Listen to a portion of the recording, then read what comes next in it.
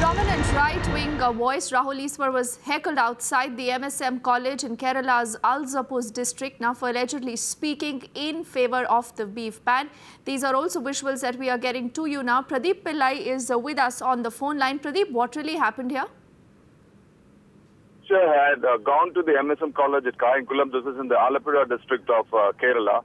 He'd gone to attend an event which was organized to discuss the necessity for premarital counseling and education. And as he had finished and was coming out, a group of students approached him, about 30 of them, and demanded why he is in favor of the beef ban and why he has not supported the movement called Beef Festival, which is being held at various parts and various campuses in protest against the general move to ban the sale and distribution of beef in the state and nation.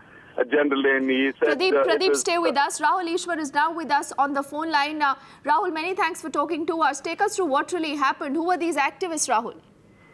Today morning, there was a class in one MSM College in Kerala. And when I went there, I took the class, I came back. Around 25 people gathered there and shouted slogans like, I have to support Beef Festival. So I said, they started shouting, go back. They started shouting Beef Festival, and they physically tried to assault me and then smashed the glass of my class, of my car, and said, if you support Beef Festival, we will let you out. I said, it is a personal choice. Whether you support or not, it is totally a personal choice. And I came there to take session on premarital education. So there is no connection with any cow or a beef or anything.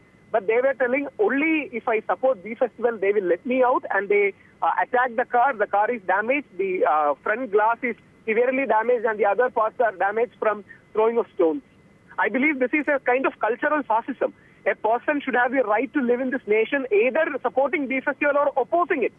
And people shouldn't be attacked in the name of not supporting Beef Festival.